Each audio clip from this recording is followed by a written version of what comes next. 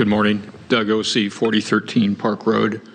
I'm here on Del Paso Park to ask that the board direct staff to work with us as we approach the city on a transfer of property east of Watt Avenue from the city to the county. It's a complex issue. It requires LAFCO's involvement.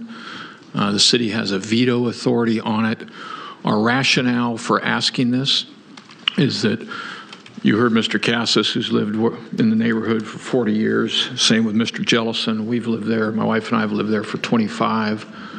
The city, respectfully, this is just an observation, not a judgment, but the city has not done even a de minimis amount of maintenance on that park since we moved in. They have a $120 million backlog in the city park system today on parks that are surrounded by residents of the city. This is a park that has no city residents within 2 miles.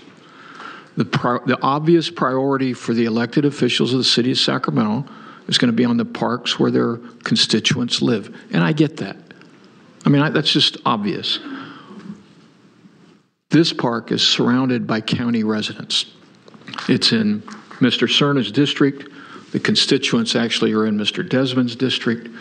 We're here today to ask you to direct staff to essentially convene a group of neighbors with the city and try to figure out how to move this land from the city to the county so that programs and services can be developed in the park that pay for themselves and that the park can be properly maintained. I would be happy to serve on that particular group. I have some experience in operating in public parks. 5 seconds. Thank you. Thank you.